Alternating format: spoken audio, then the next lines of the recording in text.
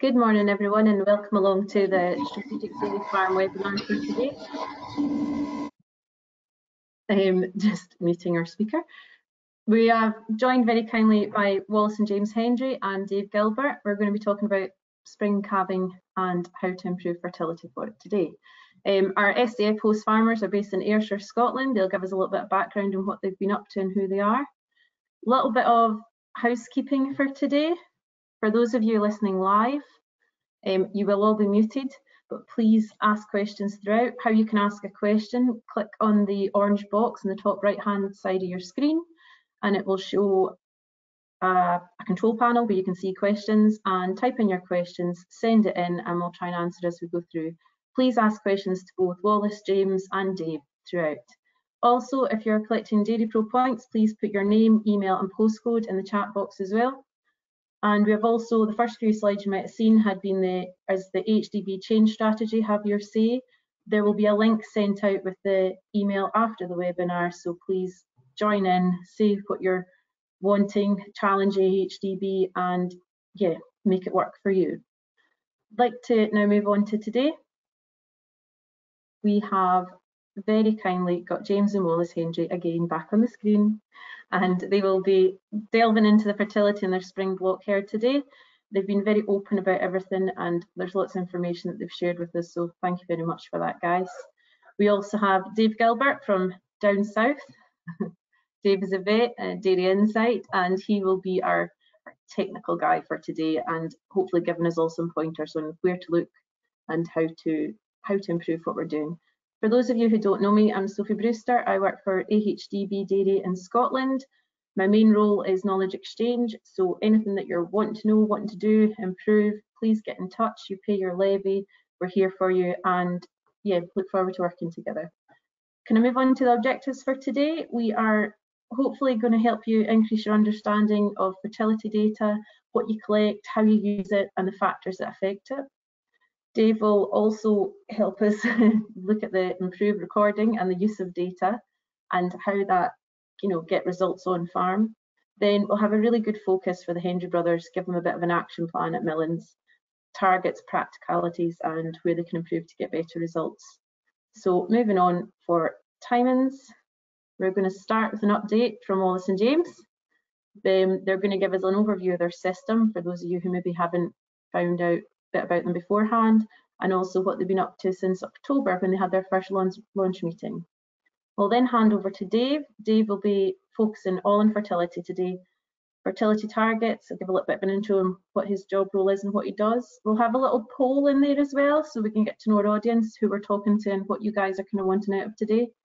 And finally, we will round up with an overview of what's happening at Millands, get right into the detail of their fertility targets, where they want to be, where they are just now, and hopefully have a little bit of a focus on how they can improve the upcoming breeding season that's imminent. So yes, hopefully everything will go to plan today. If anyone has any questions, please put them in the chat, ask throughout, and by 1 o'clock we'll get wrapped up and we'll get some lunch. Thank you. Can I hand over to Wallace and James now, please? You're on mute.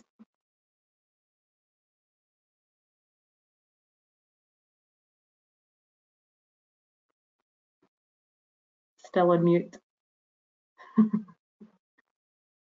She's muted. It was a nasty organiser muted as it wasn't. Yeah, no, it's okay. All right. So obviously, end of October, probably just after the meeting, the cows came in the house. So the Netherland herd moved to Ayrshire, and we milked there to just up to Christmas time. And similar to Millands, they kind of come in just about beginning of November. So the focus since then really has been just sort of probably drying off the leaner cows. They're going to calve first. So we kind of proceeded that probably through December, and then right through to Christmas time, doing a bit of selective dry cow therapy, obviously teat sealant and dry cow tubes on some or most of the cows. We've been thinking a wee bit about sort of transition diets. We've been having a talk with Dave obviously already about that. So We've been adding a bit of hay into the diet. We're very good at making crap hay in Ayrshire, so certainly after last summer. So we've been adding a bit of that into a lot of the further out dry cow diets, just to sort of provide a bit more fibre into their diet. And they were putting on just a wee bit too much condition, so we needed to edge them back a bit through that period. Probably what else we've done, sort of vaccination, the first set of vaccinating for rotavirus, which covers us for E. coli. E. coli and coronavirus as well. Oh, cool. Yeah. So the cows are all right. So we've done that. We've just finished the first section of TB in there at the start of the week there. We'll do the second set, and then we'll get into the lepto and BVD vaccines by the end of the week. And then we're sort of ready for starting into calving. So all the calving sheds are all ready. They were all mucked out and washed out before Christmas time. Getting rid of the autumn cows out these sheds and cleaning them out. We've put a bit, obviously, disinfectant about the sheds and the gates. Put a bit of sand in the bottom of the beds. One of the sheds hasn't got a solid floor on it, that kind of thing. So just really getting everything ready for calving, really. Make sure we're ready to go. Staff communication.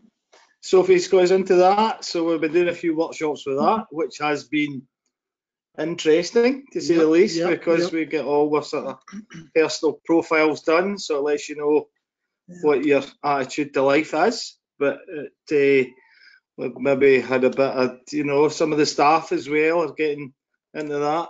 Some are more into it than others, but I think it will improve things at the end of the day, because communication has been a problem. So, yeah, I think it'll be a help. Yeah, and I've discovered telepathy is not as good as it's supposed to be. Just doesn't work. No, it's not great. I thought it did as well. It was wonderfully funny. It's doing fine. On that, your staff are all, this is the first lot I've worked with that have been really positive about who they work for, how they work. So you're doing an all right job, guys. Just for anyone who's listening who doesn't know exactly your system, can you just explain that you don't just have spring-block-calving? Just give a quick overview of the whole system for us, please, and then we'll move on to you. Well, no, it's not just the spring block. We also have an autumn block as well, which is 300 cows, and they're housed down at another site, Borough Farm, and we're just finished there just now. The bulls will come out on Monday. That's had their 12 weeks, and the two systems complement ourselves quite well. And but we've also had fertility issues there as well. Last year, I had a 23% empty rate. We've made a few improvements this year, and I don't just know if that's been very effective yet, but hopefully things will improve when it comes to PD time this year, but we'll find out soon enough. We've probably been doing more scanning earlier this year, so probably it's 35 days once a week, doing scanning a bit more regularly. Just to try and get a handle on where we are with the eye, and how effective is with the eye being light, and that's the reason behind that, but try and do a bit more PD earlier on. And you're always finding problems a wee bit early. You always get one or two that you can just need to see there. If it's going to get one or two more cows and calf, it's always a help. Excellent. Thank you very much, guys. And again, if anyone who's listening has any questions, just please pop them through and we'll try and answer them. Dave, are you quite happy if I hand over to you now? And I put you in mute as well, sorry. That's it.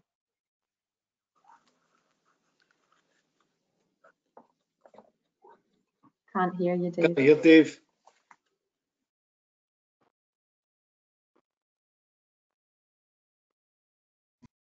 Oh. Can you hear me now?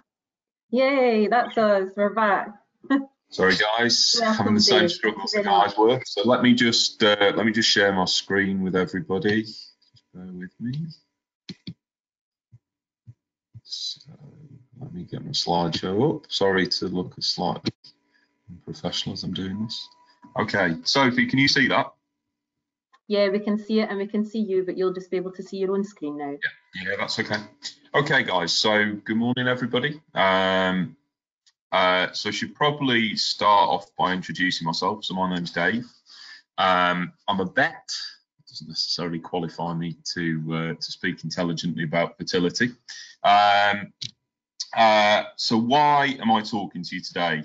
I spend a lot of time working with some fairly high-performing spring block calvers and autumn block calvers as well. I suppose I've been qualified as a vet now for about 15 years, and I've been lucky through that time to work with quite a large number of block calved herds. And that's really where I've picked up the things I'll talk to you about today, just through working with some really good operators. I currently work in sort of Cheshire, Staffordshire, Shropshire area, which is a reasonable hotbed of spring block calving. But I formerly worked in the southeast of England, where there's an awful lot of quite tight autumn block calvers. So I guess that's a bit of my background. And I currently split my time between 3 businesses just to keep myself out of mischief. So I do a lot of consultancy work for organisations like AHDB. We have a dairy practice on the Cheshire Plains, which looks after about 15,000 dairy cows. And I'm also a senior lecturer at Harper Adams University teaching farm animal health. So today, I'm going to be mainly focusing on spring block calving fertility, or block calving fertility. There probably are some differences there between autumn and spring units, so I will mainly be focusing on spring units. But if there's any autumn calvers out there who've got sort of specific questions that they feel they want to ask, I can sort of bridge across. It's not a problem. I know that Sophie just wanted to get a bit of a scale from everybody as to the type of units we've got out there. So do you want to run that poll now, Sophie, and just establish sort of what sort of proportion of block calvers we've got to all year round or spread block calvers? Yeah, the poll's up just now, so for those of you watching live, can you please click on what your current calving system is? So what is your current calving system? Spring block, autumn block, dual block, or all year round? And we'll just give it a little minute for some results to come in, and then Dave will tell you who your audience is today.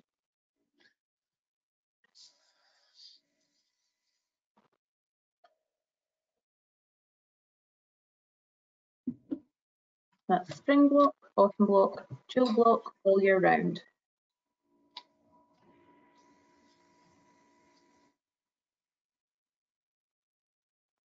Oh, there we go, that's the results in.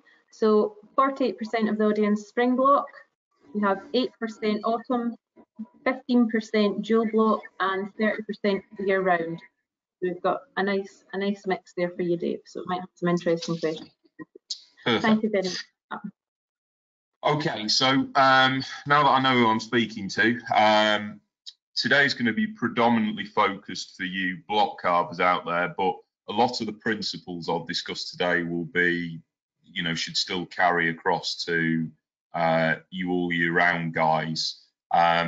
So I suppose if I just sort of outline what we're going to cover today, I'm going to start off with getting our head in the right space, just thinking about why, what the targets are and why they are our targets when we're block calving cows.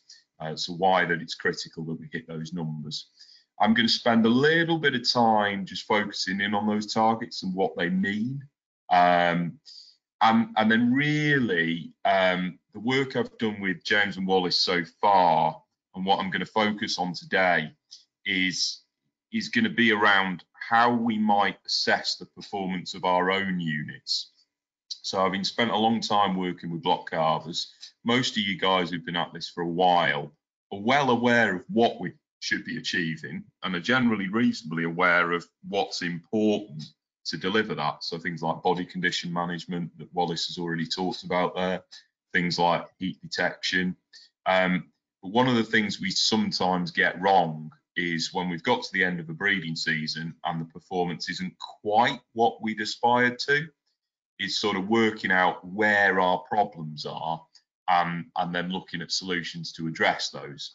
So what we're going to focus on today, there's going to be a lot of graphs. I know you all love a bit of mathematics, but what we're really going to be focusing on today is how we break apart our fertility performance, identify our strengths and weaknesses, and therefore sort of come up with an action plan or a target list for the following season, which is what I've hopefully done for Wallace and James here, of areas we need to work on to drive performance moving forward.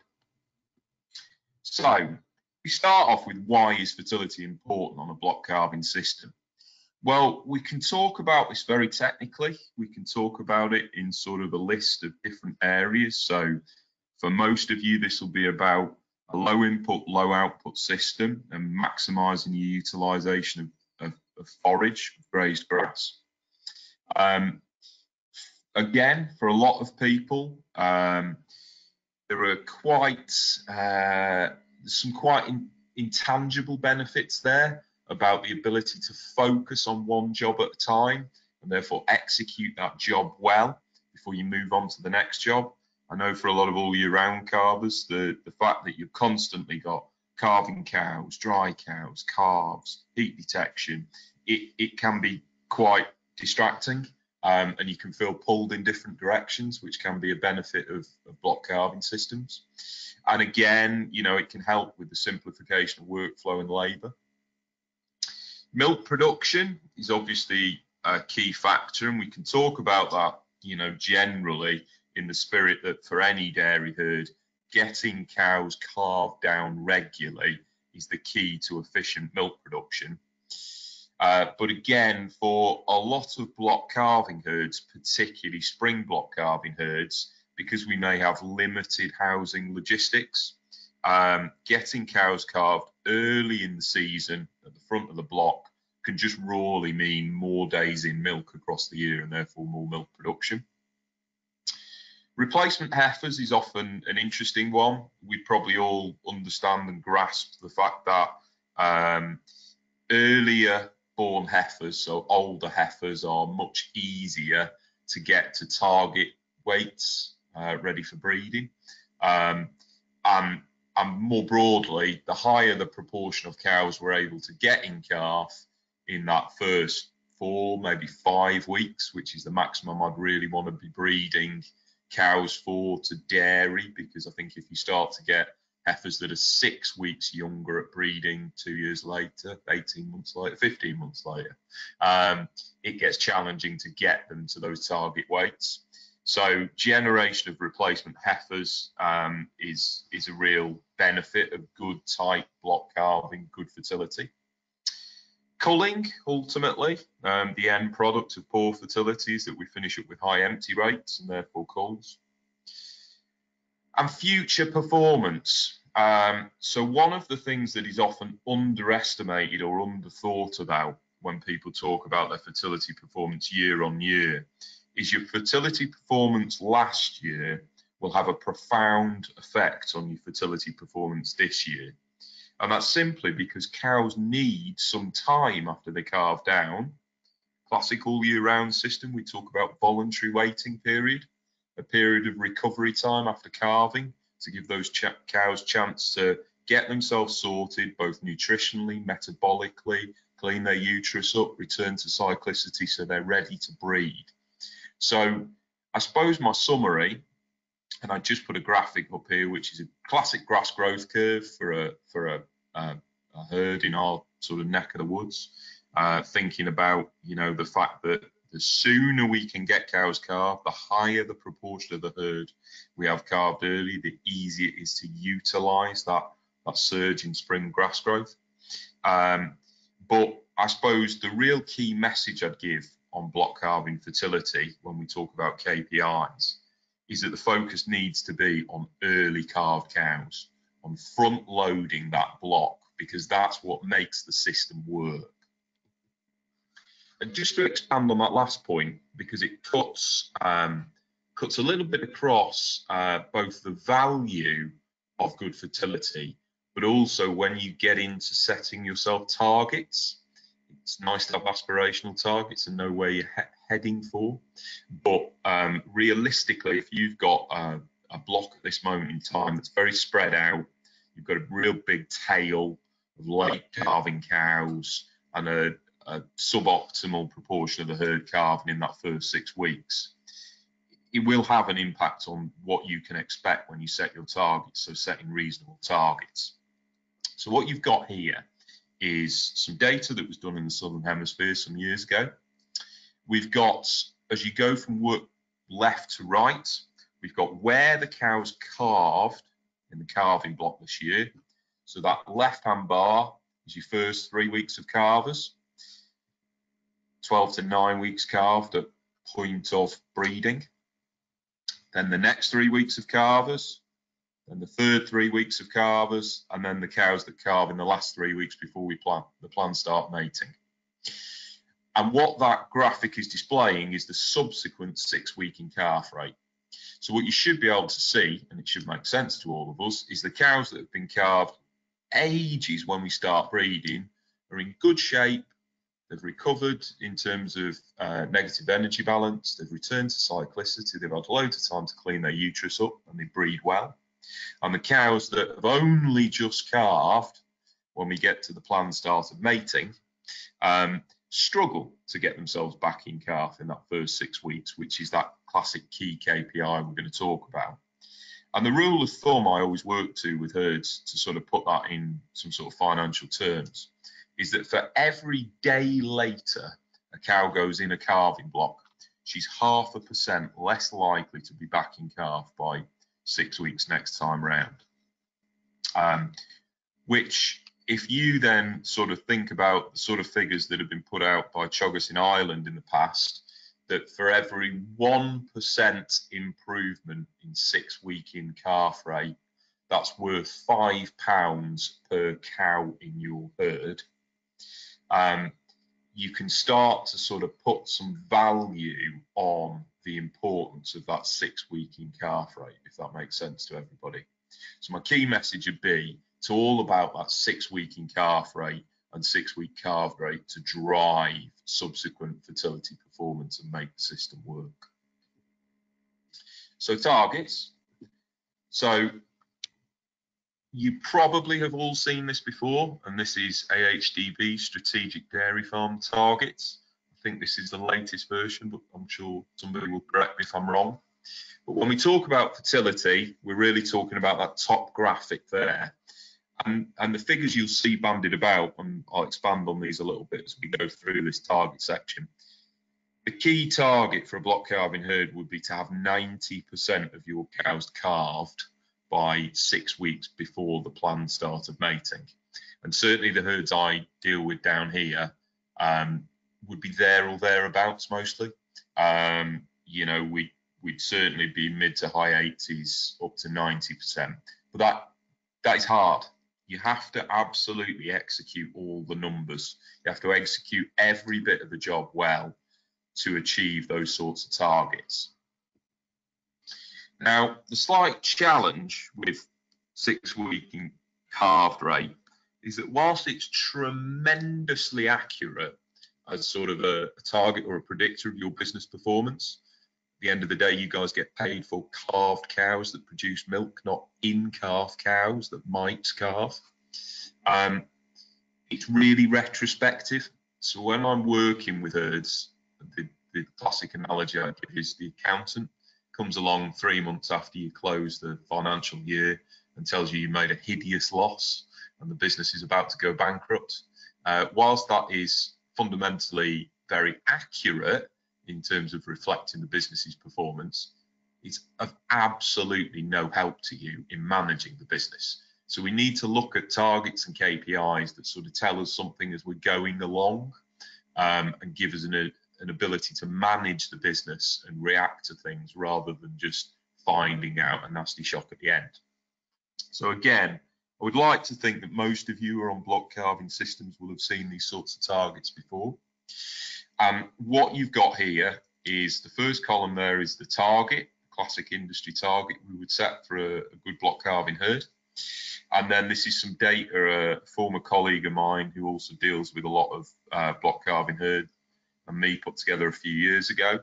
So you've got the sort of the figures from the top 25% of herds we deal with, and then the average for those herds. So we've got down the bottom there, percentage of cows calved by 6 weeks. It's absolutely possible to achieve that, but it is hard. Like, you have got to be really on it. There's no margin of error really to miss on that. If we look through the rest of those targets, 21-day submission rate, you've got to get cows served to get them in calf. And I'd like to think most of you would be familiar with the target 90% of cows served by day 21. It's pretty important that that is at day 21. We'll talk a little bit about data analysis as we go through this. Some of you guys will be using computer programs, which classically for all year round herds, we tend to talk about 24-day submission rate targets, because the natural cycle length for a cow is up to 24 days. There's not a problem if that's the number your computer program spits out in looking at that, but you would expect it to be higher by day 24. So it is important that if you're using the 90% target, you are looking at day 21. If you're going up to day 24, you would expect, and all of my herds would see, a dribble of 2 or 3% of cows that will come on between day 21 and 24, because they just naturally have a longer intercycle interval. So if you're looking at 24-day submission rates, don't go kidding yourself that 90% at day 24 is fine. It's not. It really should be 92, 93 by that point. Conception rate target, we'll generally be aiming for 60%, and you'll see there's plenty of guys achieving that, but that's probably the most common area of underperformance I see with the block calving herds I work with. So I think most of us have got the message that we need to get cows served, and most of us are achieving those submission rate targets, but conception rate is more commonly the area we're struggling with. And I suppose that's where I'd highlight that point, that assessing your performance at the end of the season is really critical to drive your actions for next year, because I've seen lots of people get to the end of the year, think my 6-week in calf rate's a bit disappointing. We'll have to do more about submission rate next year. Well, if you're at 90%, 88%, 91% submission rates, there's really not going to be a huge amount of upside potentially in your heat detection and taking more steps there. But if the 6-week in calf rate is lagging, and that's because we're only achieving a 40 or 45% conception rate, then we really need to look at the things that drive that conception rate, rather than waste time endlessly looking at heat detection. And then 6-week in calf rates, I've already said, would be the real critical KPI that I think we should be looking at. It's what drives the engine, which is what produces you efficient milk. And I've got lots of herds hitting those sort of 80% marks, but there's still a lot of scope for a lot of herds out there to improve on that. And that is the thing that's going to deliver most value to your herds. End empty rates, I'm not saying I dismiss it or ignore it, but realistically, if we've done a good job, although Wallace and James do have an interesting story to tell here, which we'll get to in a few minutes, if you've done a good job at 6 weeks, really, it can only go so far wrong in the tail end of the block, in those last 4, 5, 6 weeks that you're serving for. So really, I'd just be targeting less than 10% empty rates. The other thing that I just sort of mentioned when you think about assessing your empty rates is not only consider it in light of your 6-week in calf rate, but consider it in light of the status of your herd. If you're achieving good 6-week in calf rates, the thing that I find most often starts to influence the end empty rate is the number of weeks you breed for. Obviously, the less weeks you breed for, the more empty cows you'll have at the end, but also the status of the herd. So you'll go to some newish setup herds where they've got a very high proportion of very young cows. And you'll absolutely find people out there who are doing sub 5% empty rates after 10, 12 weeks. But if you've got a slightly more established herd, you've got a higher proportion of older cows, you've got maybe some niggling problems in there like yonis or lameness, things that are just drawing the cows back, will tend to start to pull the end empty rate up a little bit. And that should walk us through to that sort of 6 week in calved target. Now, the last thing I wanted to do before we get into the Millands data is just sort of explain to everybody how those numbers add up and why it's so critical that we nail all these details if we're going to get there. Dave, can I interrupt you before you move on? Well, We've got a couple of comments and some questions. Do you use preg rate at all? yeah, so that I imagine will have come from an all year round herd. It's not a term we tend to use in block calving. What we tend to talk about is in calf rates. And although classically we do them in 21-day lumps, so 21 or 42-day in calf rates, what you're essentially talking about is the same thing, which is the proportion of cows that get in calf in a 3-week window that could get in calf in a 3-week window. And I use it a lot with my all year round herds because I think it's a good number to look at. It tells us about the efficiency of what we've done in that period. And it's actually something I'm going to come on to with Millands in a minute, because it's often the place I start when I look at block calving fertility, because you can pick up some interesting patterns. You may see some problems in the early part of the block where we're AIing, and then some different problems later on in the block where we may be running bulls. But I'll expand on that in a minute. Another couple of questions here, Dave. There's a few people that are transitioning to blocks, and there's another one who's transitioning from an autumn to a spring. So that's something to bear in mind when we're talking through. Also, should we be, are we concentrating on 12 or 9-week blocks in this conversation? Yeah, so if I split those two questions apart, the guys who are in the transitional phase, I'll talk about that in just a second when I get to Millands data, because I think what you have to be, like I've put the targets up there on that last slide. One of the things I think is very important is at the start of the season, so for Wallace and James in a few weeks' time, you set realistic targets with your team. Whilst we all know that if we're making that move to block calving, this is where we want to be, 90% of the herd calved at 6 weeks, 6-week in calf rates of 78, 80%. If you've got a really spread out block, if you've got a lot of late calf cows, you just won't achieve those targets this year. And it can be quite demoralising, demotivating for people in the team if you're setting targets and just setting them up for failure because they can't achieve them. So I'll talk a little bit in a minute about, you know, sort of what I would set as reasonable targets if you're not in that settled block type scenario at this moment in time. And then the second question, how long should you breed your cows for? To be honest, guys, that entirely depends on you. So if you are where you want to be at 6-week in calf rate, 80%, and you're hitting the sort of preg rate, so 50 to 60% of your cows should be getting in calf every 3 weeks. Let's say you're at 80% in calf at 6 weeks. You should be at 90% in calf at 9 weeks. I see very different decisions made by my herds, and it really depends on where those people are up to in life and what their aspirations are. I deal with a very successful lad. He's about my age, in his late 30s. He started off about 10 years ago now. He took out a bank loan and bought, I think, 50 cows to go into a joint venture with his current business partner. And he now owns 50% of 1,100 cows and another 25% of another 500 cows on another unit.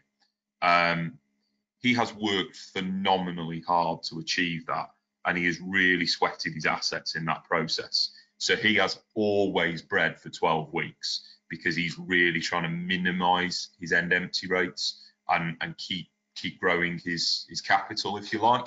I equally deal with a lot of settled owner-operator businesses where the lifestyle is important to them.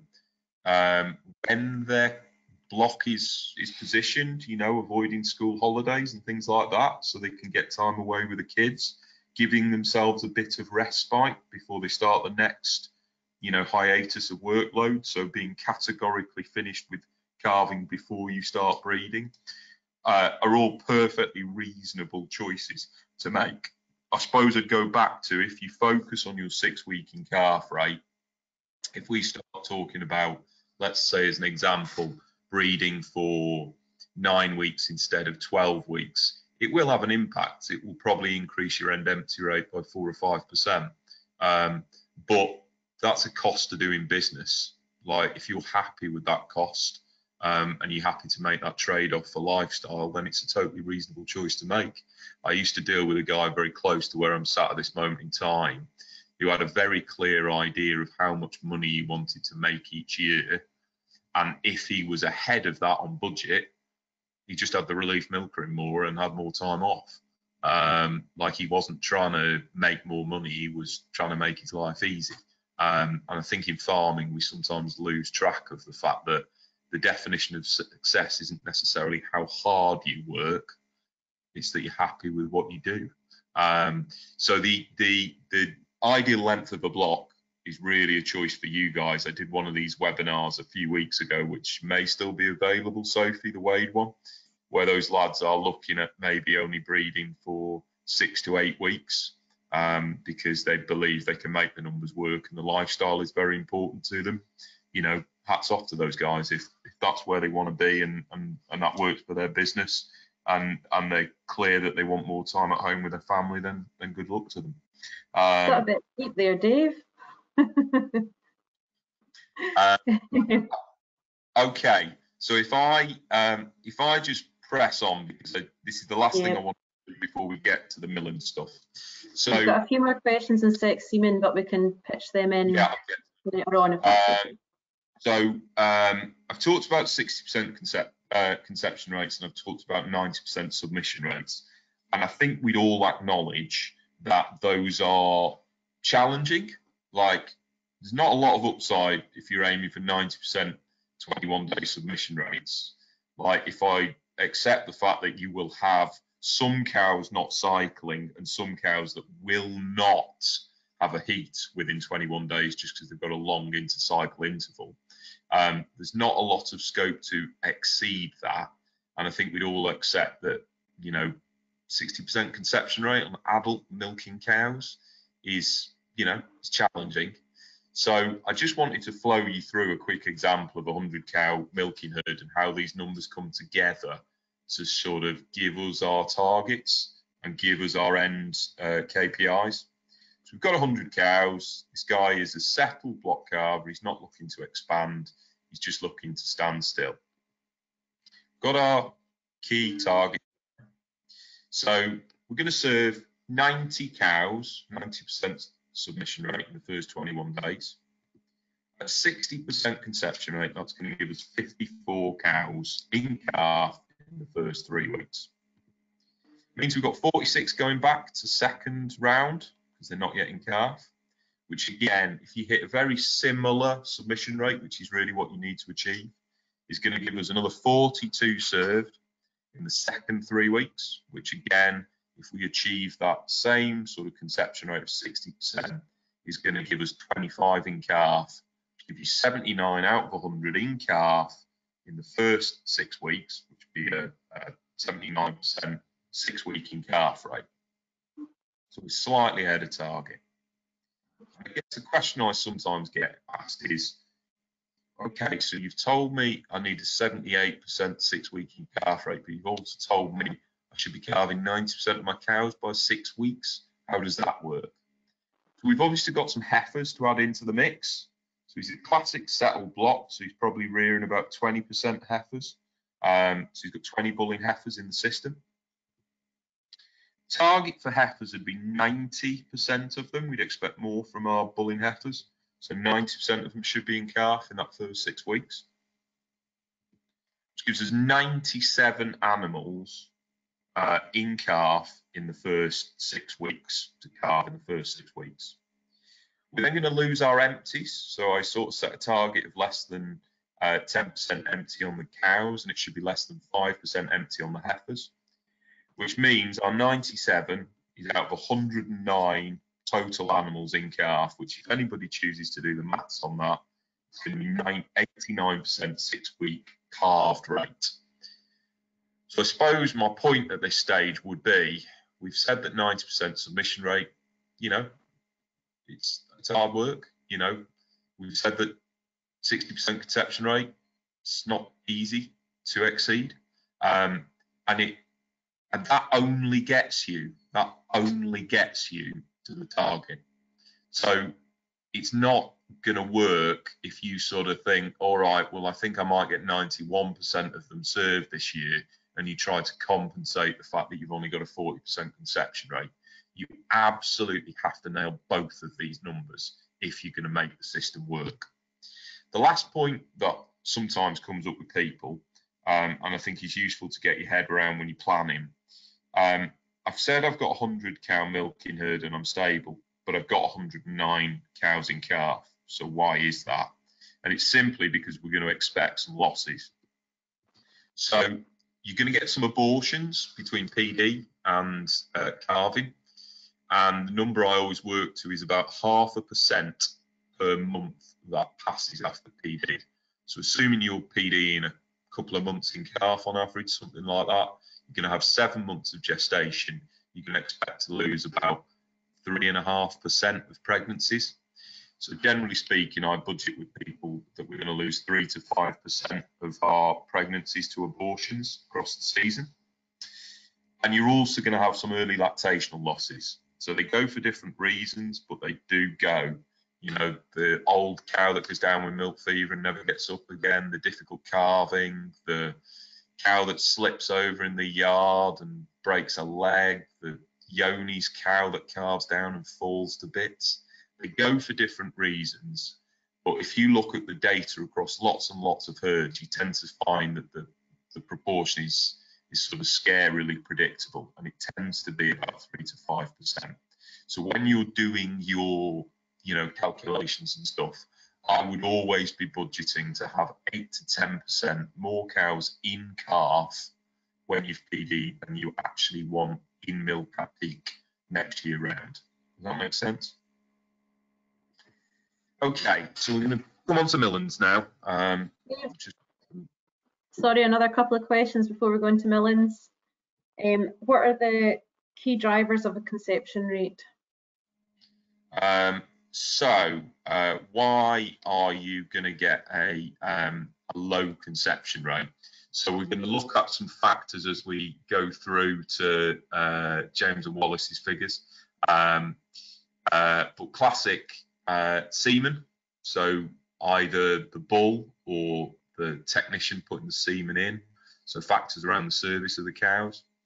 Timing of AI, so that comes back to accuracy of heat detection. There's some particular patterns we might look at that might indicate that that is an issue. Nutrition, so either frank malnutrition, negative energy balance in early lactation, which might be to do with your milking cow diet, but might also to do with your transitional health. So if you've correctly prepped those cows to be able to bridge that negative energy gap coming out of the dry period. You've also within nutrition got factors like minerals. Don't ignore minerals, but there's always a man in a white van wants to sell you a solution to your problem. Mineral deficiencies are relatively uncommon in most herds, as long as you've got sensible processes in place. But, you know, we do need to have a plan around that, I suppose.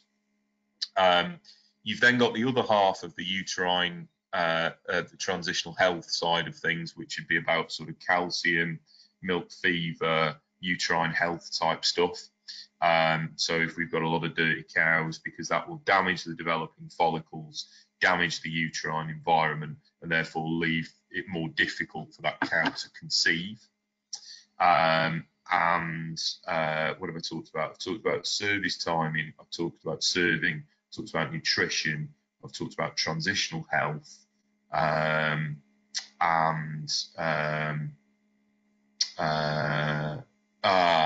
infectious disease is probably the one. And there's different patterns, and I'm going to show you that in a couple of seconds, that we can look at in terms of breaking our conception rate apart, that might give us some indications if our overall conception rate is low. So let's say you were targeting 60%, you've achieved a 45% conception rate, how we can go from saying our conception rate's a bit low to I believe that conception rate problem is coming from a nutritional issue, a transitional health issue, an AI technician issue, an infectious disease issue, if that makes sense to everybody. Thank you, Dave. Yeah, loads, I'm afraid. So I'll just pause you there. So this is a question on this, what is the submission rate next? I think it's how it's calculated to get that end one.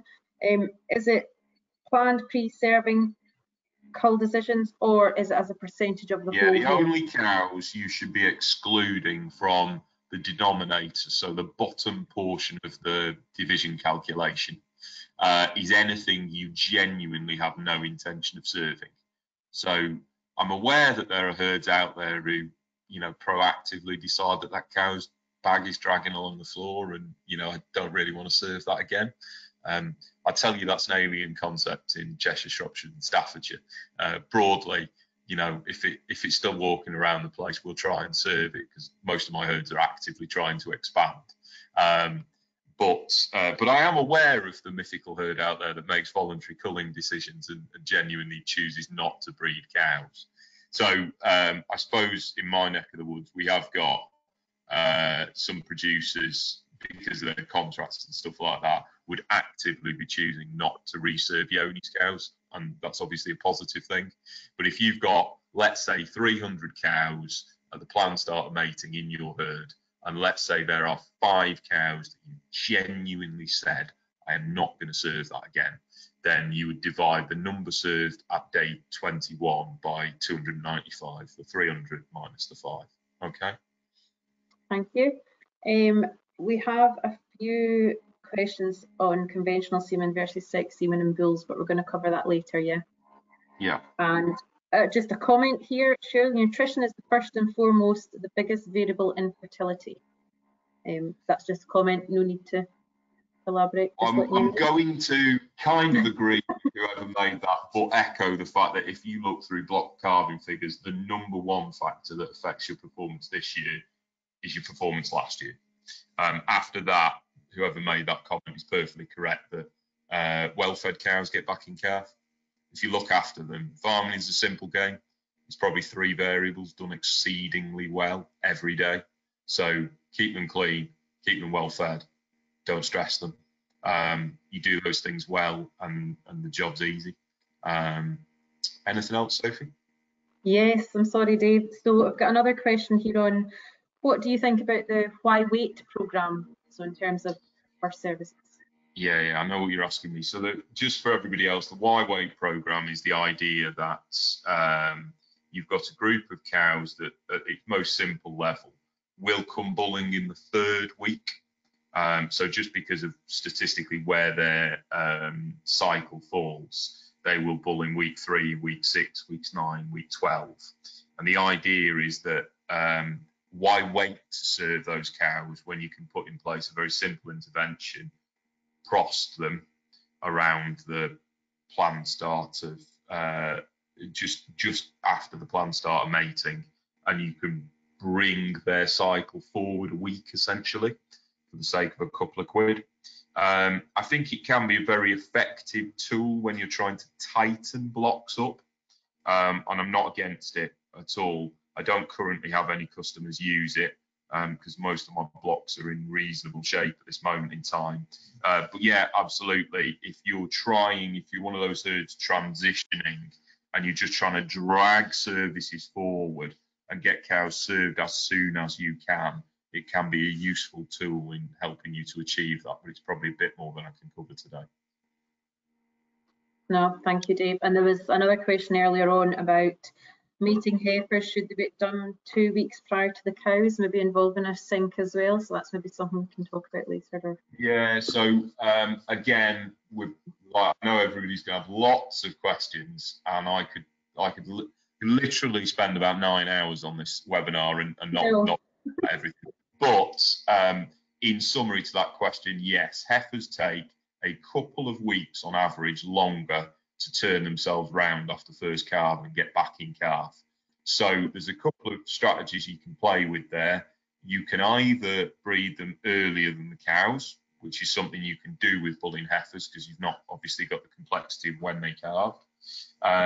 You can synchronise them. So on average, they start on day 1 rather than on average starting on day 10 by the time they're equally spread over 21 days. Or you can do a combination of the two, but it is well worthwhile putting some effort into breeding your heifers earlier to help with that process, so to speak. Okay. Thank you, Dave. And just more of a comment here. Are we sure that last 6 weeks of breeding only settled 2% of cows? I think that was relative to your last slide. Say that again. Last 2% of. Are we sure that the last 6 weeks of breeding only settled 2% of cows? Only settled 2% of cows. The last 6 weeks of breeding, 12% of cows. I'm not saying that people won't exceed that, because some people will, but if you're 78% in calf at 6 weeks and 90% at 12 weeks, you'd be knocking down another 12 in that last 6 weeks. And logically why that works, guys, is because as you get into the tail, if you've done a good job at 6 weeks, you'll progressively get into the detritus in the end of the block, the type of cows that you could keep banging away at from now until next Christmas and they're still not getting calf. The old girls, the lame girls, the thin girls, and they just become a higher and higher proportion of the remaining group. So back to whoever asked about preg rate earlier, we'll see in a second, but I would expect the preg rate to just dip away a little bit in the tail because you are getting into a high proportion of problem cows at that stage. Thank you, Dave. And a final one, and then we will crack on. Don't you allow for a percentage of death? So do you allow for a percentage of deaths in your rate? I'm going to assume somebody's asking about sort of from the point of that we start breeding through to, either when we PD'd them or the end of the year or something like that. I kind of do and I kind of don't. There is a slight thing that I should probably say. That there's 2 different ways you can calculate your in-calf rate, and you'll see it differently by different people. Some advisors will tell you to divide the number of cows that you've got in calf by cows at peak milk, and some people will tell you to do it by the cows you actually PD'd. Normally, there should be relatively little difference between those 2 numbers. I'd like to think that for most of us, we might lose an odd cow between, let's say, the start of May when we start breeding and the start of September when we PD'd the cows. But there are obviously some factors that might come into that and influence it. So in my area, unlike for you guys, it's TB. Like, it would not be uncommon for Wallace was just bemoaning his feet this morning before we started this because he's been on his feet TB testing and he has to do it once a year at the moment. The vast majority of my herds have to do it every 60 days, and it's not uncommon for them to lose 10 or 15 cows between starting breeding and PDing. The reason to do it by cows at peak milk is it kind of gives you an indication of overall business efficiency. It's the proportion of cows you are retaining, but that is obviously influenced by other factors beyond pure fertility, TB as an example. I tend personally to look at it across cows that are PD'd. So when I do my submission rate calculation, I would divide it by the proportion of cows we were going to serve. When I did my in-calf, I would do it by the proportion of the number of cows we actually PD'd. and it might be between those two numbers we have lost 10 cows, but I will take account of that in the calculation if you like. But it is why you will see people calculate it in slightly different ways. I tend to do it by cows PD because I'm more focused on what's our absolute fertility rather than our overarching business efficiency, if that makes sense. Yeah, that does. Thank you very much, Dave. And one last comment, the 2% of cows breeding in the last 6 weeks is actually latent to Millands, what we've got up on the screen just now. So if you go down to 6 calf 59, final in calf 61, but I'll let you get to that. Yeah, so we'll talk about that now. From Wallace and James, they've been sitting there very patiently. Okay, guys. So if we launch into Millands, so what we've got here is those classic KPIs, and I'm now going to start to walk you through how I would approach this if I was in your shoes. My fertility wasn't quite as good as I wanted it to be, and I was starting to think about what I'm going to do differently for next year. So first things first, I already referenced this. So for the Millands herd, they're about 14% lower on that 6-week calved rate than we would ideally like them to be. And that is going to have an impact moving forward and on the sort of the subsequent targets I would set for them. So we sort of said that we'd be targeting a 6-week in calf rate of 78%. The guys I have hitting sort of 85% calf rates will achieve that 6-week in calf rate. But if you're sort of more mid-70s 6-week calf rate, it is going to drag your 6-week in calf rate down. And it's probably going to drag it down to the tune of sort of 3, maybe 4%. Setting realistic targets, you start to think about that as I'm judging the data here. So looking at the ratio of cows calved at 6 weeks at Millands, 76%, I would have been expecting James and Wallace not necessarily to smash 78 out of the park, but I'd have certainly been liking to see them achieving low to mid 70s, if that makes sense to everybody. Then got the submission rate and the conception rates, and we'll expand on this a little bit. So we can already see that we've got some issues in both of those numbers there. So we talked about the importance of hitting 90 and 60, and we're low in both those areas. And that's what's driving that 6-week in calf rate.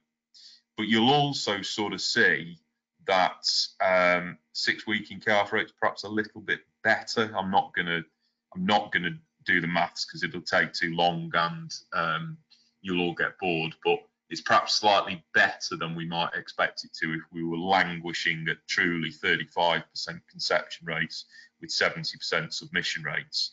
That would only get us to sort of 24% in calf at 3 weeks and sort of 45% in calf at 6 weeks. So there's something else going on there. And then the question somebody has asked, this final empty rate, there's a bit of a discrepancy here, isn't there, Wallace? Are you there, Wallace? Yes. So a little bit better. So the final and calf rate at Millands on the scanning results was about 24 or 23% empty at Millands. Netherlands got worse. It was around 17% this year, and the year before it was 14%. So that's where we were on the cows that we were milking, and that was a percentage on that.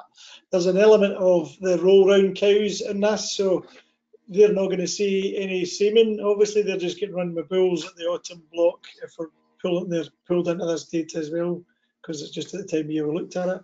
And then my dad buys cows, which is we have this conversation in the discussion group quite a lot, and Jim Baird thinks I should shoot him to stop the problem. No. But we can't do that. We are aware with that. And I think because we've not been looking at the 21 rate, the conception rate in the past, the data, just keeping that data, making sure that the pre-mating data is going on, everything's actually going in there. correctly at the start. So there is an issue with data capture in these figures. Yeah, so we'll come back to this as we go through, guys. But one of the actions for Wallace is that data is a phenomenally valuable tool. You can't manage it, and it's what, like, I don't know how you get to the end of the season and without the data be able to understand what you should do differently next year. I know we went through this analysis with James and Wallace a few weeks ago. There are some discrepancies in their gut feeling about where their numbers are and what the database they're running, they're using for the data analysis is. And I suppose the summary point that I sort of made is that the data is only as good as the data we put in. I know that some of these programs aren't the easiest to use, but there is a phenomenal amount of value out of that data. So, you know, taking steps to make sure it's as good as it can be is important. The summary of the person who asked the 2% question is it's probably better than this reflects. This is what the database is showing for James and Wallace at the moment. But it's still pretty light in the tail end given where they were at 6 weeks. And we'll expand a little bit on the reasons for that in a couple of minutes. So you've all got a sort of an overview of where their numbers are. So how are we going to break that apart and start to understand what's driving those things? So somebody asked it earlier. So this is pregnancy rate. So I've sort of walked through those numbers. 90% submission rate, 60% in calf rate generates you 54% of your cows in calf in a 3-week period. So what you've got here is the target, my expectation, how many cows of the available cows I would expect to get in calf in each 3-week block across the breeding period. And then in orange, what Millands actually achieved. And this can be really useful to look at because it can show you some interesting things. So some of the patterns I'll sometimes see, we do really well in the first cycle. We then got a hole in the second cycle, and then we improve in the third and fourth cycle. That's a classic pattern for a block carver who goes out with a load of piss and vinegar on day 1, gets all the cows served, then goes a little bit off the boil. In the second 3 weeks, he's getting a bit tired, isn't just putting quite the effort into the heat detection, and his submission rate dwindles. He then throws the bulls out and they catch up. Equally, we'll sometimes see it's a bit low in the first 3 weeks, and then it gets better in the second 3 weeks and better in the third 3 weeks. That's a good indication of a transitional health issue. So as the cows get further into lactation, they're in better shape, better body condition, and are therefore getting in calf better. So we see that rising trend.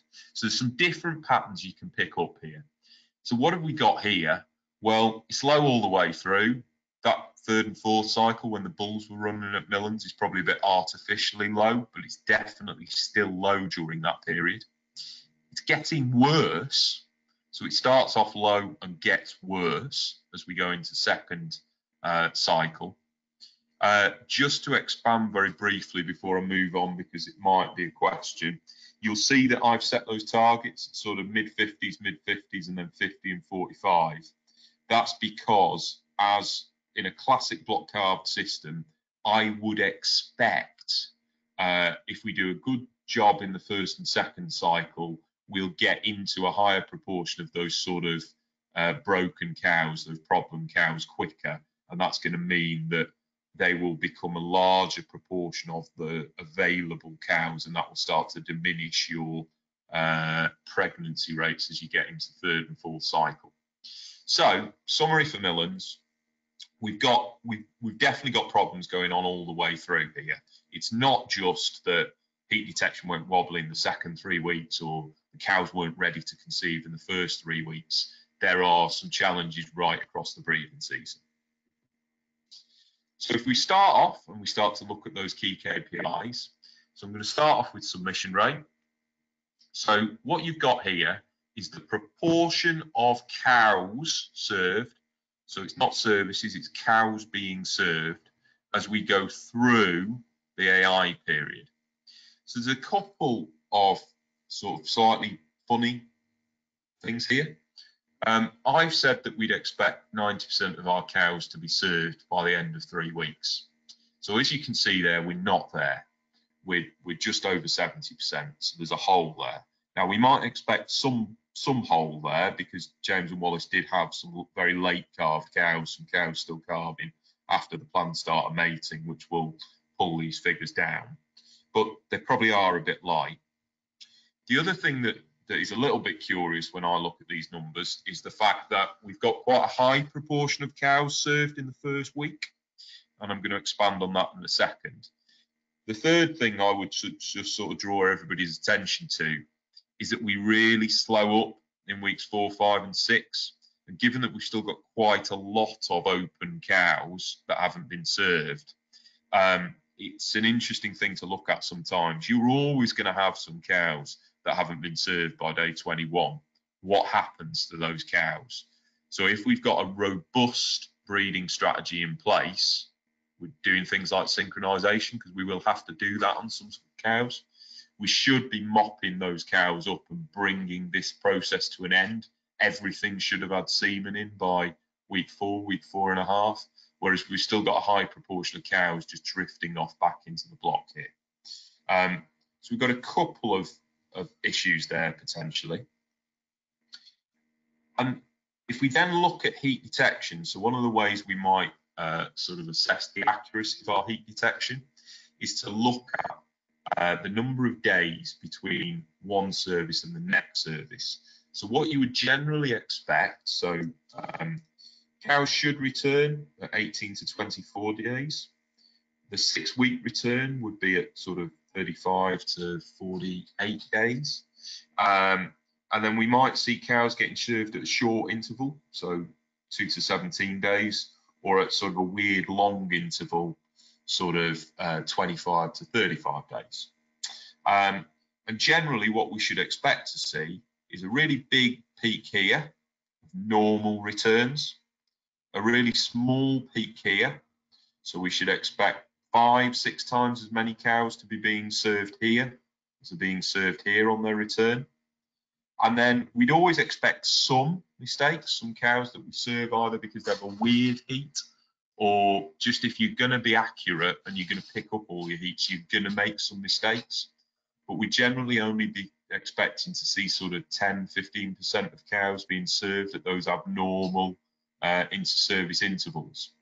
Now, I know when we talked about this, James and Wallace said, which is a legitimate point, and you'll hear sort of thrown around, semen's cheap. I'd much rather we got cows AI'd and we made some mistakes. We served some cows when they weren't fully on heat, than we missed those cows and they didn't get served at all. And that's a perfectly reasonable point, but it's important that we've got a robust system in place that identifies when that cow comes into more heat. So one of the mistakes I've seen people make over the years is that they see a cow, she's a little bit rubbed, a little bit messed about, and they think, well, that might be on heat, I'll put straw in it today. Now, there then becomes a question, if you're using tailhead mounted heat detection, when do you paint that cow back up, or when do you put a scratch guard back on? Some people will repaint them straight away. The problem with that is if that cow comes into more heat over the next 12 hours, so you've served her just slightly too early, well, this afternoon when she comes back in for milking and she's rubbed up again, well, you sort of say, oh, well, she was on bulling this morning, that's why she's rubbed up. So we ignore that, when in fact, that's probably the ideal window for her to be served. And then when she's rubbed up the following day, because she was still on heat that afternoon and going off heat going into the following morning, we then think, well, that cow's rubbed up again. Maybe I served her too early. So we serve her again.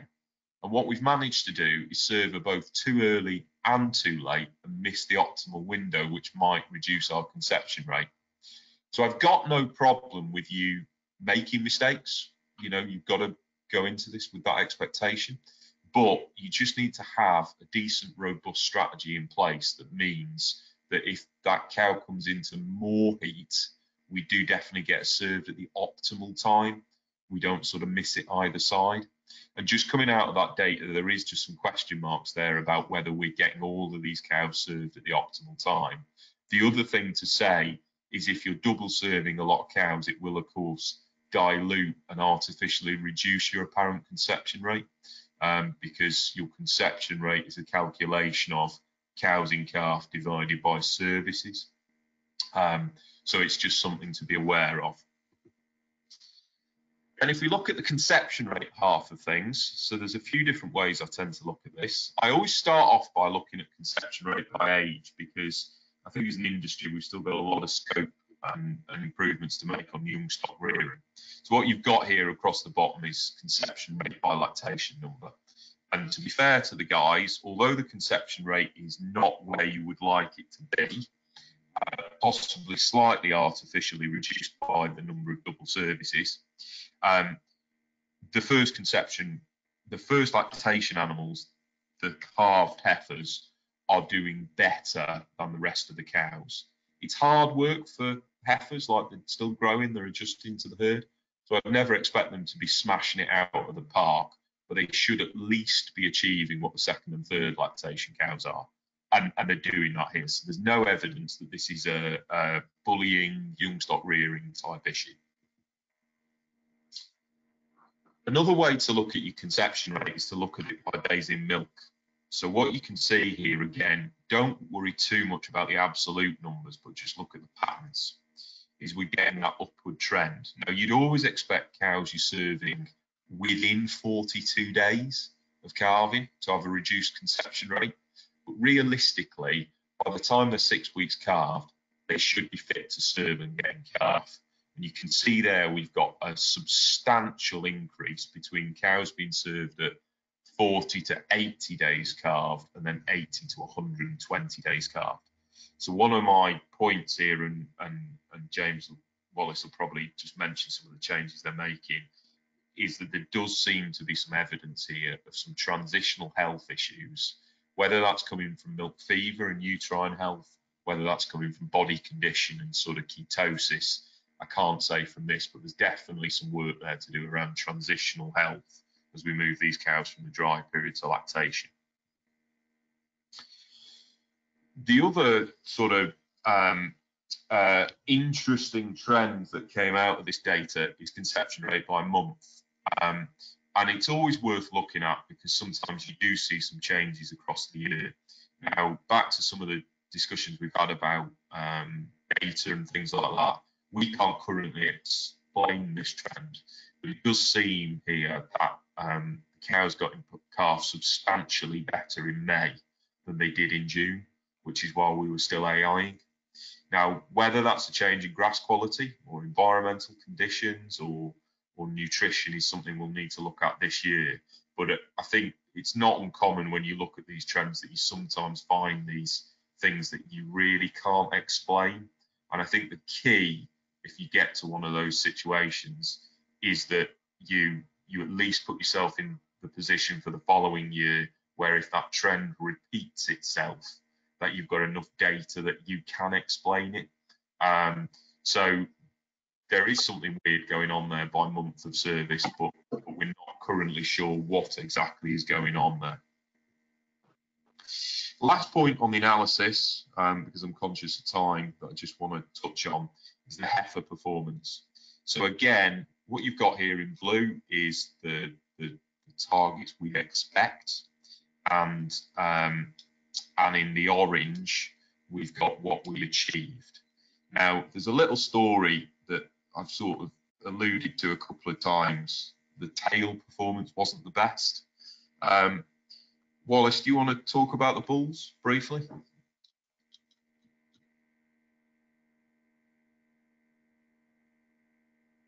Silence. I'll talk about the bulls then. No, I keep putting them on mute. Sorry, Dave, I forget you can't see him. Wallace, are you there? Can you speak now?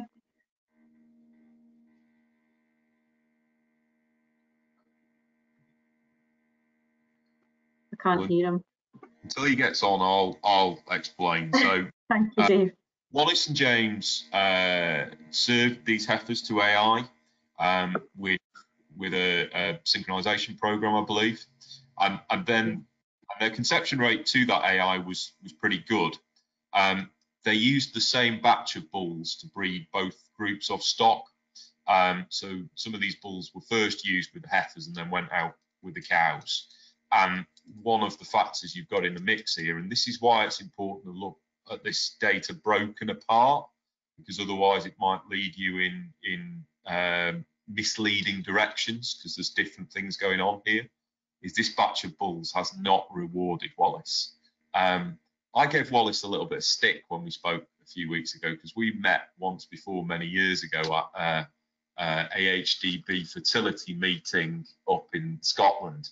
And one of the things I'm absolutely categoric I told him on that day was that if you're relying on bulls, fertility test the bulls. There is a high proportion of bulls are subfertile or infertile, and every study on every continent replicates that. About 10% of bulls are infertile and about 20% of bulls are subfertile. And the worst problem is your dominant bull is infertile or subfertile, who will stop other bulls from serving. So just flooding the job with bulls doesn't necessarily get you to where you should be. Like, it's important. You've got a lot of eggs in the basket of a few bulls potentially. Wallace decided, because I recognise that it's difficult times for you dairy farmers, and that saving that few pounds on fertility testing the bulls is critical to whether you make a profit or not this year, not to fertility test these bulls. And unfortunately, like a bit on the arse. So I would only say what I would say to anybody is, if you're relying on bulls to get animals in calf, make sure they are functional and fertile and prepped for the breeding season. Dave, you will be glad Wallace was on mute there, but if Wallace, just try and click it one more time and it should come off. He's doing naughty swear in the background. Yeah, I saw the lip movement. Dave, while we're waiting on Wallace and James coming back, well, just I've got a question. We can ask any questions. So just to summarise all that for you guys. So I've been through the data there, and you've seen it, and my summary and my sort of feedback to the guys is here. So we have got some challenges there on submission rate. I think there's some scope there potentially to revisit the heat detection plans, and I know the guys have put in place some technology to help with that, both potentially to improve the accuracy, which might help us with our conception rate a bit, but also to capture more cows and get more cows served. And I also think there's a bit of an action there about the intervention strategy and the overall breeding strategy that just makes sure we don't have a proportion of cows just drift off into lactation without ever getting semen in them. There are some issues with conception rate there, and we've had a bit of a chat about some changes around transition management, but there's certainly some evidence that might be an issue. And as I've said, it may be that conception rate is getting potentially both artificially reduced, but potentially really reduced if that heat detection is just not quite as it could be. And then there's that open question about the dip in conception rate later in the grazing season, as to whether that could be to do with grass factors, nutrition factors, maybe mineral factors as we go through the grazing season, that we're doing some sampling to try and understand. Bull fertility, we've got to get them tested if we're going to use them. And then, as one or two people have asked questions about the data there, there are some areas we're just not 100% on, and I know Wallace and James have found some challenges there with the data capture that they might talk about, and just the need for us just to refine that next year so the data is better, and that makes us better able to make better decisions this time next year. Thank you, Dave. Wallace, speak now. It says that your mic's on. He's not wanting to speak, or you're not going to speak, or is it not working? It's not me. I promise it's not me. It's saying it's not. I don't know what has happened. I've asked our techie girl to try and help as well, but nothing's showing up on their speech. Very unfortunate. Write it down on a piece of paper, Wallace, and just put it in the We're screen. unmuted. I didn't touch the thing. Finally, HDB's got it organised. Good. Firstly, it was the price of a bull to test all the bulls, so it wasn't an insignificant figure. But anyway, so that's what put me off. So we've been doing it once a year. So we'd been doing it once a year up to that point, and then I think we probably need to do it twice a year again. I mean, we pulled out before the autumn, I think, 3 bulls that weren't working, and probably, again, with the heifer performance, there was one older bull which was probably knocking off. That's the trouble. When you don't test them, you've got the bull that could be knocking off the other 2 younger bulls and the bull of cows. So, but, I mean, the bull management was pretty good in terms of switching the bulls around about. We had a good team of, well, we didn't have a good team of bulls. We were managing those bulls well enough. So again, we just need to get back to testing bulls, and we've done that with the autumn herd, so we'll see what comes there. Further to that, I suppose we'll get into this discussion later on, probably as well. We've bought some collar technology for the main spring herd and the heifers, just because they're using sex semen in the heifers. So my idea of that being is to run AI for 12 weeks. So that we don't need to run just so many bulls. Also, we have 2 spring herds and 1 autumn herd. You're carrying twice the number of bulls you really need to for the autumn. And it's a significant cost, the bulls, to keep them correct and in the herd. So hopefully if we can do that using technology to take the workload out of it, certainly in the last 2 sessions of service, we'll try it. Yeah, I mean, if I could just dip in and pick up on something Wallace said there, like there's lots of reasons to use bulls, both for lifestyle reasons and because exhaustion with heat detection is a real factor that you need to think about. But if you actually start working out how much those pregnancies in the tail end from the bulls cost you, by the time you're loaded up with a pile of bulls and you've had to keep them all year and feed them, and then they only have to last a couple of years, and you know the capital depreciation and all these things, it gets to quite a scary number. So there is some capacity there for you to invest in technology if that's the way you choose to go. And I've certainly got, particularly on autumn systems, because we just rinse through bulls. With the bull calf issue, I've got an increasing number of clients looking at some capital outlay, some technology, and potentially moving away from bull use. So there's a couple of comments and questions come through here. How many bulls do you use, Wallace, to 100 cows? Well, we had 24 bulls in circulation for sort of 600 cows, so it's roughly about, does that work? 25. 1 to 25. There we go. But obviously there would be 3-4 bulls among the heifers, so slightly more than that, 1 to 40. Okay. Probably. And also any use of teaser bulls, Dave, Wallace, James? No, but we have them in the system this year. We've got about 8 of them in the system for next year. I think again, you probably find some stuff I've done online.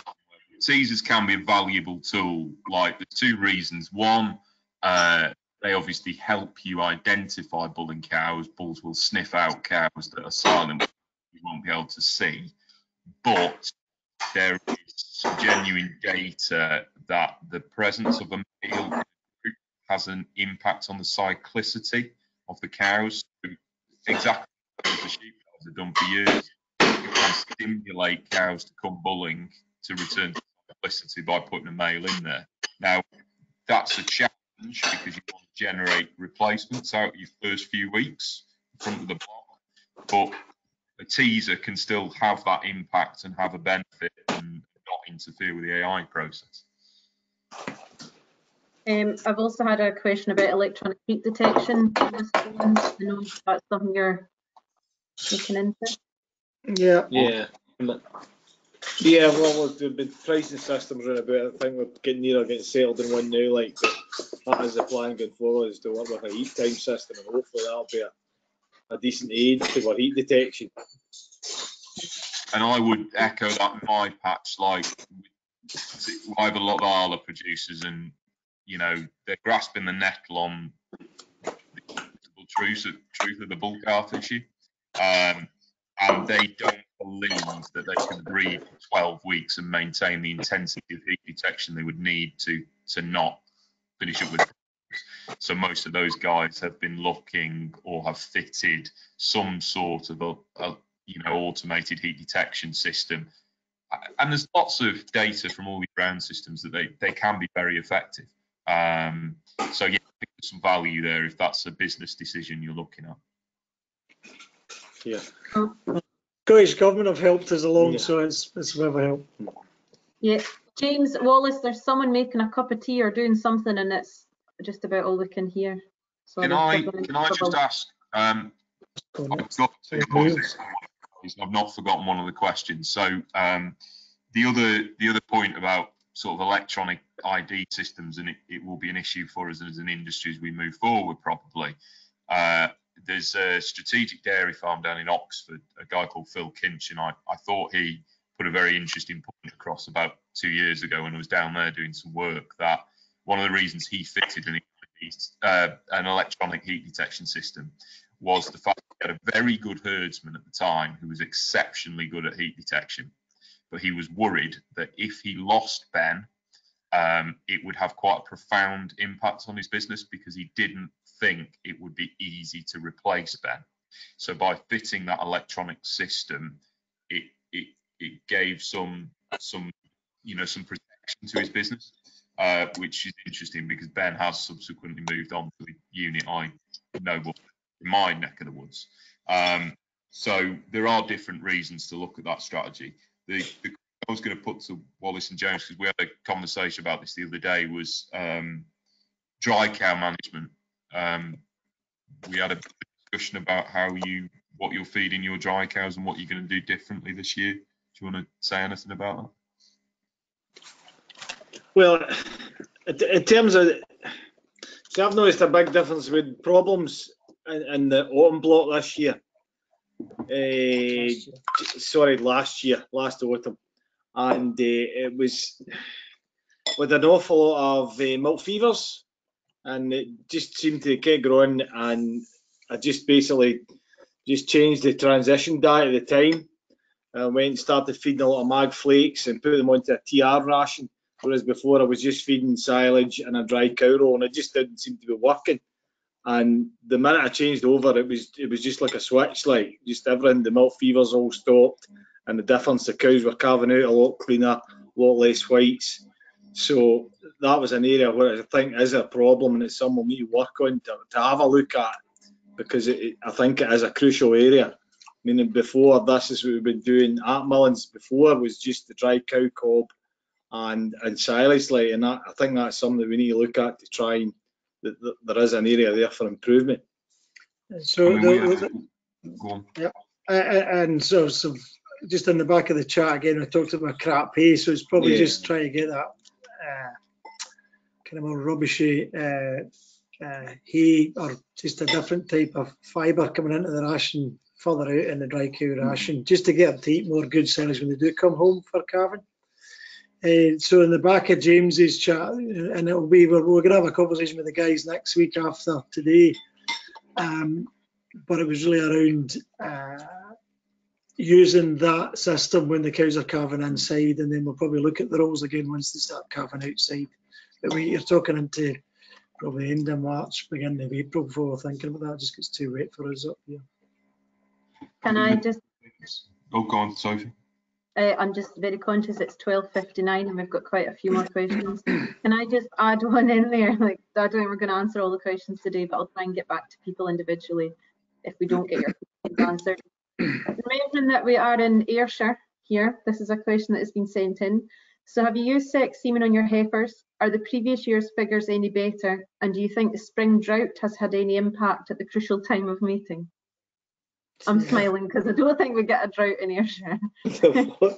They love a drought in Ayrshire. Yeah, drought's good. I think that's someone down your way, Dave. But yeah, so Yeah. have you used sex semen on your heifers, and has that had an impact on the? No, the heifers actually, the AI on the heifers, we use sex semen on a sort of bog standard sort of a natural heats for 7 days and then jagging the prostaglandin, and we'd 60% in calf with that, which I mean, with another friend of ours in the discussion group, he did a similar program, a full cedar program, making the exact same conception rate on his heifer. So that part, it wasn't too bad. We used stickers for the first time, which we're needing to get a wee bit better, and just, well, we need to buy the right stickers and make sure they don't fall off. System, so, but again, we're putting the heat time system on that just to improve the accuracy of putting that sex semen in there. So that really for us is going to be the key around that synchro that we use, that we're getting properly identifying heats during those 6-7 days before we do the prostaglandins. So that's the second reason why we're using that. But we were quite happy with those sex semen results when we compared them to as our friend. If I can chip my oar in, I've got quite a lot of units using sex semen on the heifers and getting perfectly good results in line with what you'd expect, which is about a 10% reduction on conception, conventional semen. So if you were going to do 65%, you'd do 59% or whatever. Most of my guys sink their heifers, mainly just practically because the heifers are waste and it's too difficult to do them any other way, and get perfectly good results doing that program.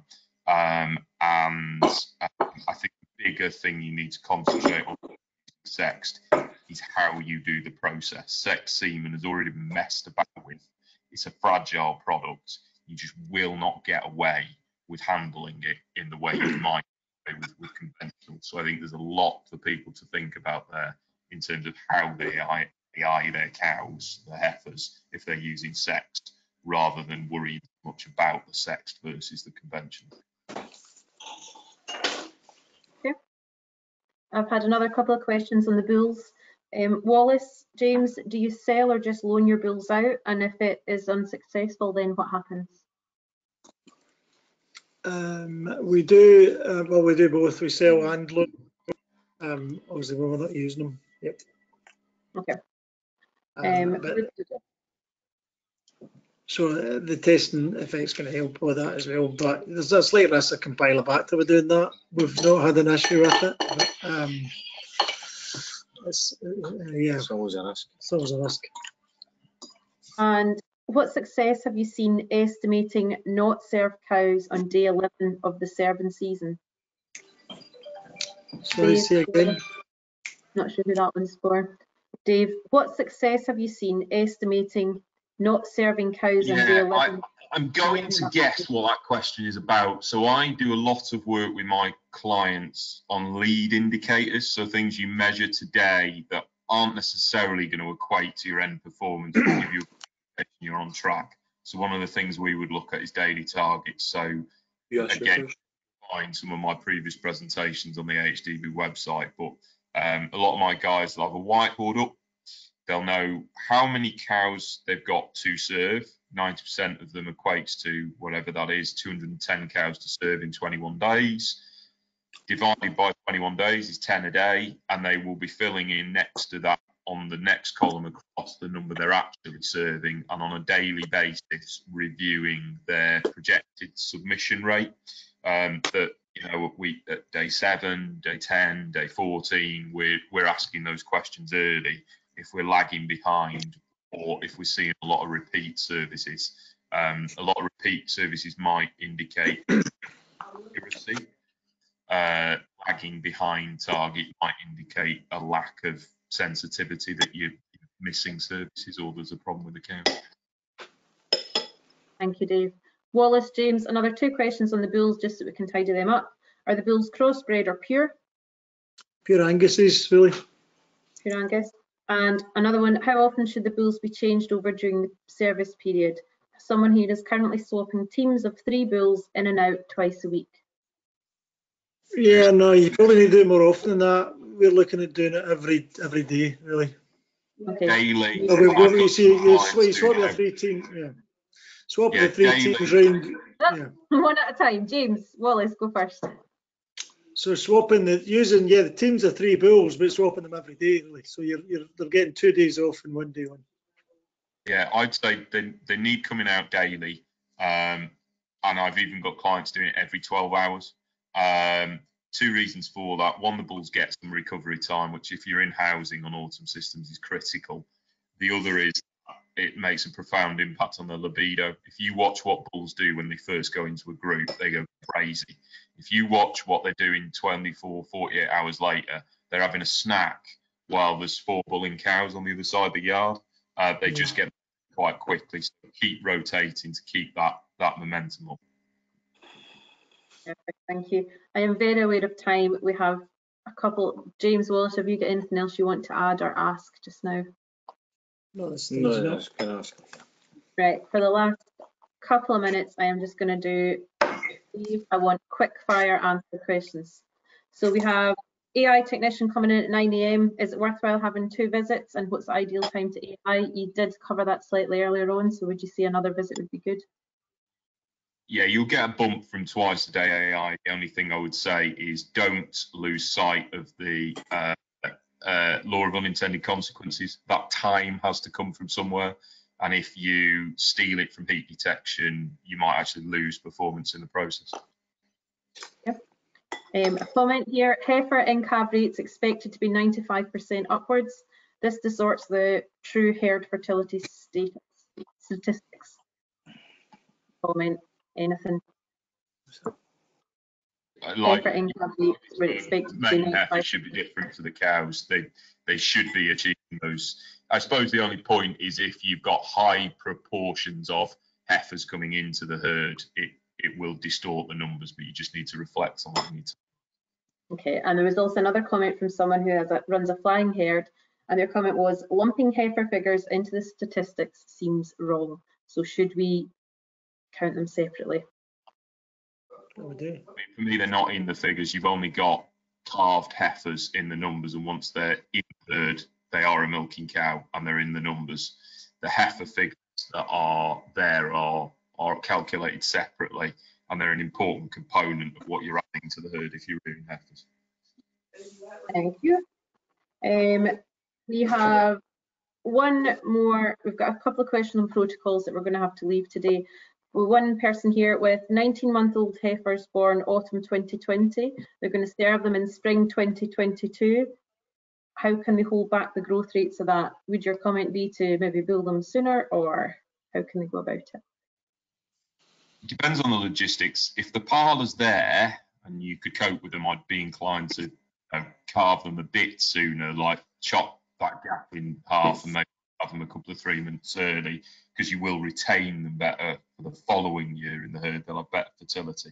If you can't, then you're just going to have to slow them down in that last 6 months, otherwise they're going to get fat as pigs and just melt when they can't. Okay, Make guys, them work hard and graze hard prior to joining the push herd. them. Yeah. Okay. Wallace, James, thank you very much. Dave, thank you very much. I am sorry we went over time. I don't like going over time. If anyone has any more questions or comments, please do get in touch. We are going to give you a little bit of a few upcoming events that are coming in Scotland and nationally. Next week, on Tuesday the 2nd of February, we have groundworks with Jimmy Goldie from Powers Billington. So he's going to be looking at soils, whether or not to have sheep on, how we get everything ready for this growing season, both for silage and grazing. And then we also have some herdsman communication workshops, a little bit of what Wallace and James have done with their guys on the farm, but this is open to everyone, and they'll be run throughout February. The next strategic dairy farm events for Welly Bailey, our all year round calving herd, will be 28th April. It'll be genomics. So he's genomically tested some heifers that are now milking in the herd. So we're going to see how that all compares. And the next time we bother Wallace and James is groundwork, soil and grass, and that'll be in May. So we've got a wee rest from us for a while. And as always, anything else you need, please just get in touch with myself or Doreen. And we also have, Dave, I'm going to send out your email address as well so you can get lots of questions after this. I'm sure you'll love that. And there will be a follow-up email after the webinar today, and it will have a link to the AHDB strategy that everyone just have your say on it, speak up now, and also a link to the KPI tool, and that refers back to some of the parameters that Dave was talking about in the presentation. It is free for you to use, free to access, and if you need any support with it, please just do get in touch. Everyone, thank you very much for your time today, and I shall see you all soon. Thanks.